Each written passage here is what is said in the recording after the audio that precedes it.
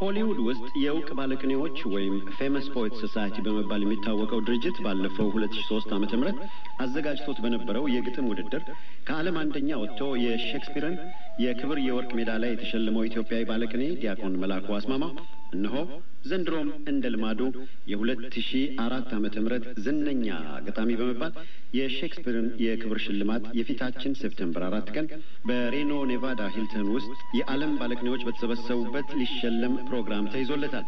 ይህንን ድንቅ ኢትዮጵያዊ ባለቅኔ God gave you all you need ከተሰኘው አሸናፊ ግጥሙ ጋር ይዘንላችሁ እንቀርባለን። ምስጢር ገላጭ ምንም ማድረግ የማይሳነው ትናንሾችን በጥበቡ ከፍ የሚያደርገውና በኦሎምፒክ ሜዳ ሰንደቅ ዓላማችንን ከፍ አድርጎ እንዲውለበለብ ያደረገው አምላክ በሌሎች ልዩ መስኮችም ኢትዮጵያን ለዓለም ህብረተሰብ እንዴት አድርጎ እንደሚያስተዋውቃት በየዕለት ስራውም ጨርሶ እንዳረሳትም እንዲህ አይነቱ የምስራች በቂ ምስክር ነውና አሁንም ምስጋናው አይጓደልን እንላለን።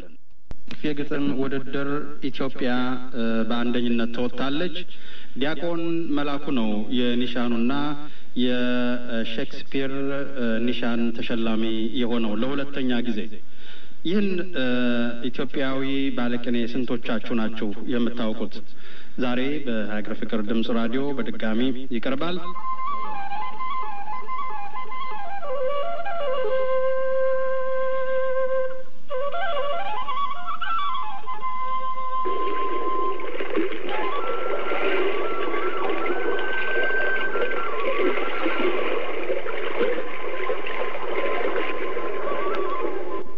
የተከበራችሁ አድማጮቻችን በመርሃ ግብራችን መሰረት ቀጥሎ የምናቀርበው ልዩ እንግዳ ዲያቆን መላኩ አስማማው ነው።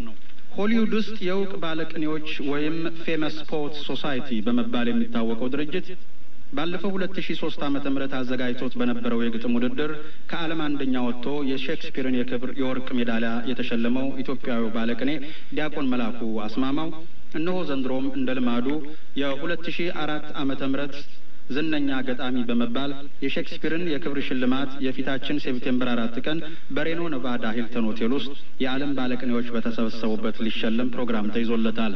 ይህንን ድንቅ ኢትዮጵያዊ ባለቅኔ God gave you all you need ከተሰኘው አሸናፊ ግጥሙ ጋር እነሆ ይዘንላችሁ ቀርበናል። በመጀመሪያ የከበረ ሰላምታችን ከሀገር ፍቅር ድምጽ ሬዲዮ ይድረስ ዲያቆን መላኩ። እኔ ማመሰግናለሁ። ታዳምጠኛለህ? አዎ እየሰማሁ። ባለፈው ዓመት የሼክስፒርን የክብር ኒሻን ሽልማት ተሸልመሃል። ዛሬም ደገምከው። አዎ ምንድነው እኮ በቃ ተመዘገብክ ማለት ነው እንዴ ሆሊውድ ውስጥ?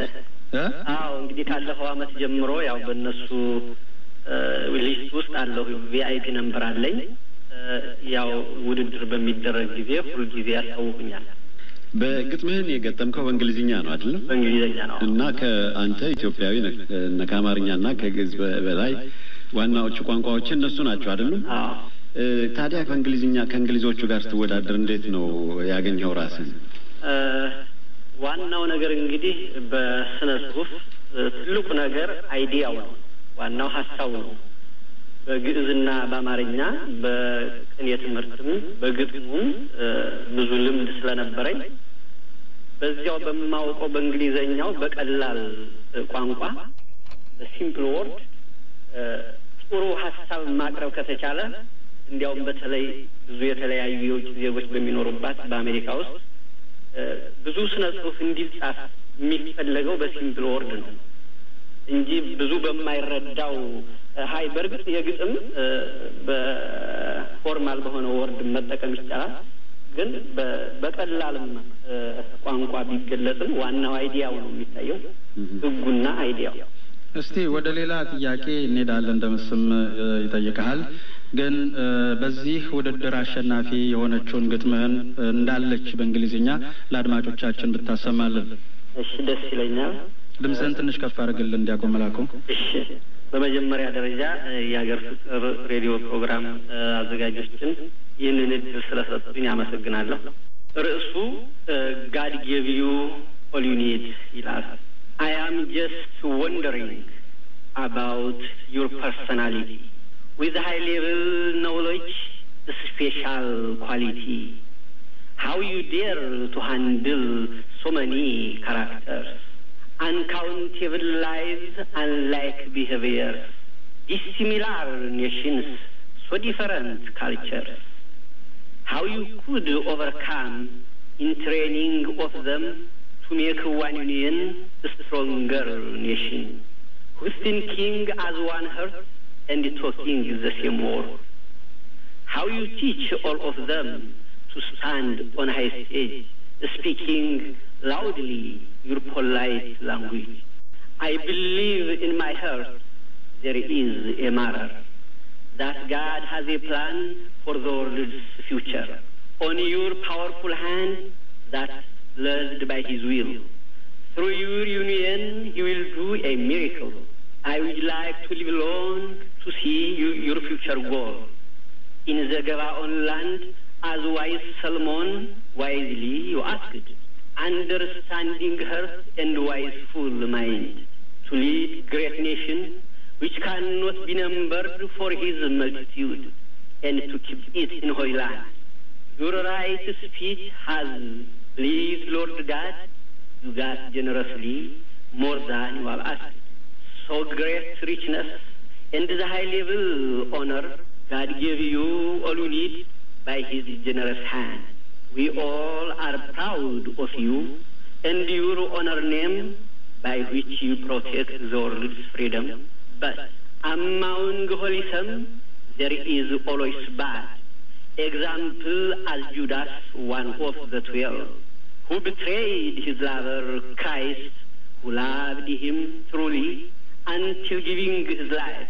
So be aware, even from your children, no doubt for existing unfaithful person who doesn't respect your great motherhood, so having through life enemy and lover, as you are facing, you do not have to worry because it is common.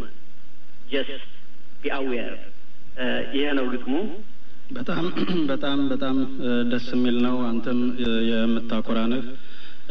ሌላው በቅርቡ ሎሬት በመባል የክብር ካባ የሚያስጠልቅና የክብር ዘውድ የሚያስጭን ሌላ ውድድር አለ።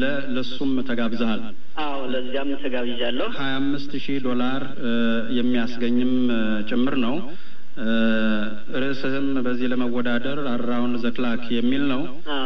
በእውነት ጥሩ እድል ነው። እኛ ኢትዮጵያውያን የምንመኝልህ ደመስ የምትለው ካለ? አዎ፣ ግጥሞችህን በእንግሊዝኛ ካቀረብክ በኋላ ወደ አማርኛ ትመልሳቸዋለህ? ባለፈው የተሸለምኩበትን መልሼዋለሁ። ይሄኛውን ገና አልመለስከውም፣ ወደፊት አደርግልናለህ ማለት ነው? አልተመለሰም ገና። አዎ፣ ሪትምህ ግን የግጥም ሪትም አመታትህ አማርኛ ይመስላል። አንዳንድ ቦታ ላይ ከአማርኛ አገጣጠም ስልት ጋር ይሄዳል እና ያንን ተቀባይነት አግኝቷል ማለት ነው እዛ ቦታ ላይ ወይስ እንዴት? በጣም እንግዲህ አሁን የኔ ጽሁፎች ከብዙዎቹ ከፈረንጁ ዓለም ተለይተው የሚታዩት ቤት ይመታሉ። ብዙ ጊዜ ልክ የአማርኛውን በግጥም ብዙ ጊዜ ቤት እየመታ ስለምንገጥም በዚያ እንደለመድኩት ያንን ነው ይዤው መሄደው። አዎ፣ አሁንም ያዳመጥኩ ባለው ጊዜ እንደዛ አይነት ሳውንድ አለውና ያንን ለማስታወስ ፈልጌ ነው። በጣም ነው የወደዱት። አዋይ በእኛ ሀገር ደምስ ግጥም ቤት መምታት ብቻ ሳይሆን በዜማ አለው ራሱ። ዜማ ከሰበር ራሱ ይታወቃል። አንድ ግጥም ስትገጥም ሲሰብርና ዜማ ሲሰብርና ቤት ሳይመታ ሲቀር እና ፈረንጆቹም የዚሁ አይነት ተመሳሳይ ዝንባሌ ነው ያላቸው። ከዛ ከኛ ምንም የሚለይ አይደለም።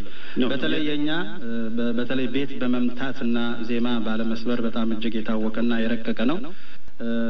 በተለይ ቅኔ እንደ ዲያቆን መላኩ ቅኔ የሚያቅሰው ማለት የፈለኩት ምንድነው መሰለ ንጉሴ፣ ይሄንን የኛን አይነት ስታይል ወደ ዓለም አቀፋዊ ደረጃ ማድረስና የኛን ስታይል ተቀባይነት እንዲያገኝ ማድረግ አንድ አይነት ነው።